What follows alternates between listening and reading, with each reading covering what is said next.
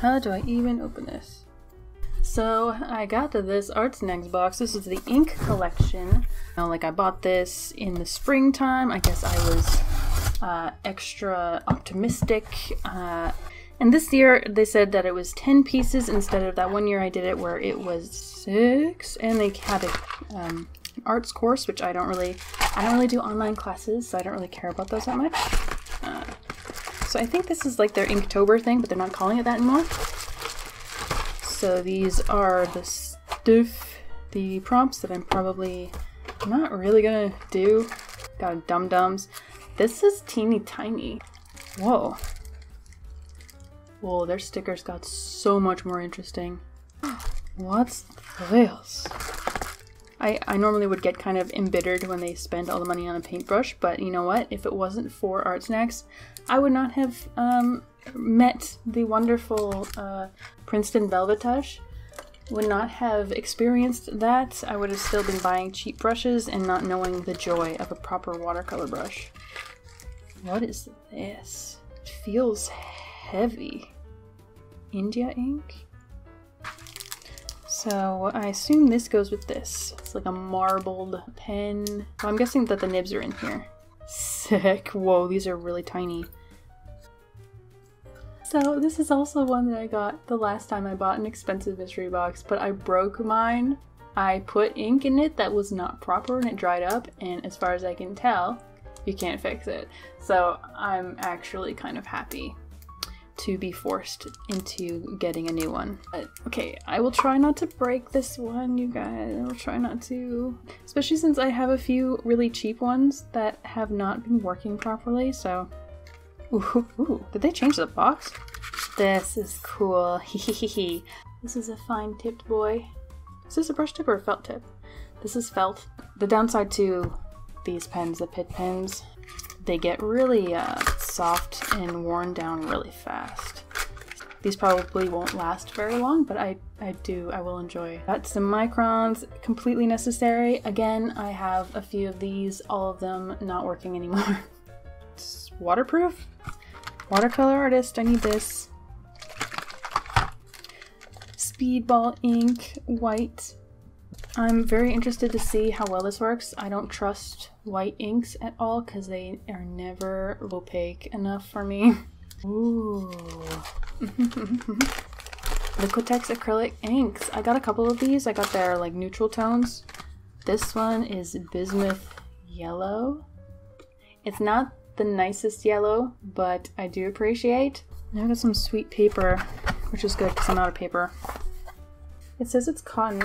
It's not like thick, but I'm really eager to see if I can use watercolor on this. Great. Okay, so here's something that I really enjoyed about this box. It's not junk, you know?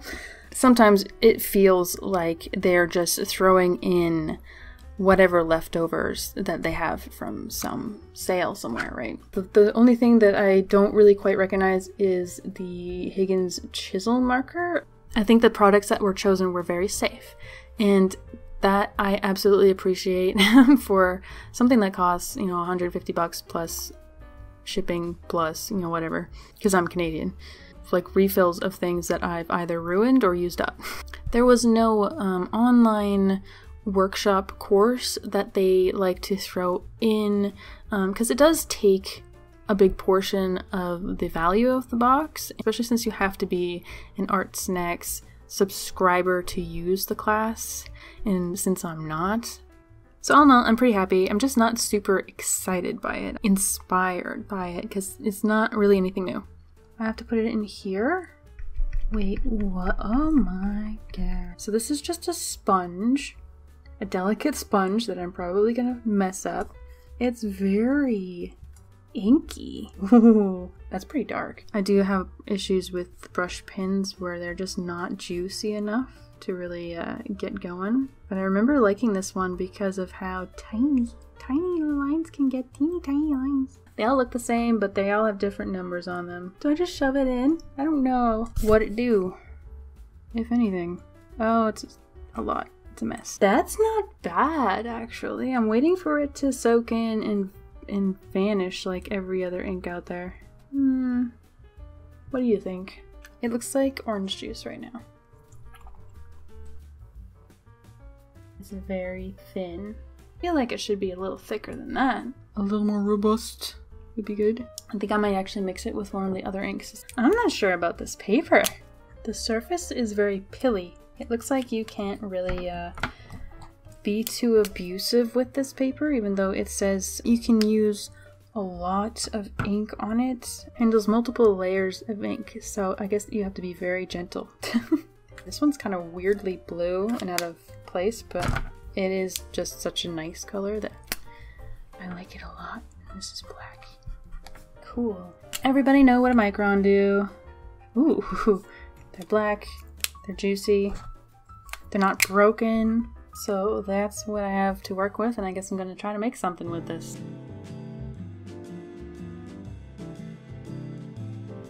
So I decided to do zebra finch, kind of overarching theme. I don't know if I would actually stick with a theme like that through a whole drawing challenge, but we'll see. I pretty much just flipped a tarot card, and it was the Three of Cups or something like that, and it was about joy and celebration and sharing and taking care of each other. So I just did finches with a cup of seeds, making little, you know, popcorn garland, but with seeds. Just something to draw so I can try out these supplies. And I'm not an inker, as much as I do tend to relent and draw lines around things when I probably shouldn't. I do find ink in general to be a very blunt tool. So I feel like this would have been a lot more fun and nicer if I had a more cartoony style, I think. I was actually pretty impressed that the white ink did work out. I think it has a lot to do with the acrylic ink, because acrylic is non-absorbent after it dries. And it's really weird to work with it because it does not have a viscosity like watercolor at all. It's almost sticky. It dries shiny. This yellow in particular looks like orange juice, and it looks like I'm painting with orange juice. At first, I actually really hated the paper, and it wasn't until I was doing the wash in the background that I remembered, like, oh yeah, the things that I'm experiencing with this paper is probably just a hot press thing. I'm not a hot press paper kind of girl. I kind of like that you can get finer details on it, but it just doesn't absorb color very well. And I was doing a different project earlier where I was trying to do layering and deep colors and stuff, and it just would not take, and I thought that it was just a bad paper, but it's just a hot press thing. So with that in mind, the paper is actually probably great. It messes up the washes so bad, but I actually like the way that it did the wash in the background because it dries too fast, so you can't get a smooth wash, but I actually really like the ethereal watercolory texture that I got from the uneven drying of the paper as it's going, and it's much easier to lift and do little splash effects on it as well. I didn't even use the microns or the sponge tip pen thing. The Copic pen is just really versatile. It's not great for blocking in big shapes. I would probably use a sponge tip for that, but I didn't do any blocking in shapes in this one. It was very, very colored inky, and I added a bunch of colors that I already kind of had to expand on the yellow a little bit, although I think I went a little too far. I'm not super impressed with my color selection here. And this is where I kind of have thoughts about Inktober in general. This box was meant for Inktober. It has an Inktober list in it. I've decided to take a couple of much smaller hashtags created by people who are in my Twitter feed. These are 15 prompt lists, so it's every other day for people who just can't create wonderful works of art in a day. And that's kind of what I was thinking about the Inktober challenge on social media. Like, it was meant to be, I think, for beginners who don't actually do a lot of drawing. It's just meant to build a habit, to practice making time for it, but also having like a global support group of other people who are doing it so that you can check in with each other, because it takes a month to create that habit, right? But it's sort of getting muddled up with people like us. People who are much bigger than me are already in the habit. I still find it challenging because of the social media aspect. It's one thing to draw something every day, but it's quite another to share it and post it in an aesthetic way. And the sharing and posting part is the part that I find challenging to do every day. it's often something that you would do at the end of the night in a rush, and by the time you're done, it's dark, your photos turn out really crappy. But if you post it the next day, you're technically a day behind because so many people are so far ahead. I already saw a video who, in the previous month, went on a shopping spree to gather new art supplies, and then doing like heavy levels of planning for each day, and then doing sketches and just preparing a bunch, and then starting a week before just so that they can be ahead of everyone and be on time and be perfect, and everything's a finished, perfect colored piece. When you're testing out something new, it's not going to be good. It's not going to be smooth or easy. You're just kind of coming up with the first idea you can think of in a very short time, and then you gotta take the photo aesthetically and post it, and it's just like I can't keep up with the Joneses, this monthly challenges, and a lot of people probably feel the same way.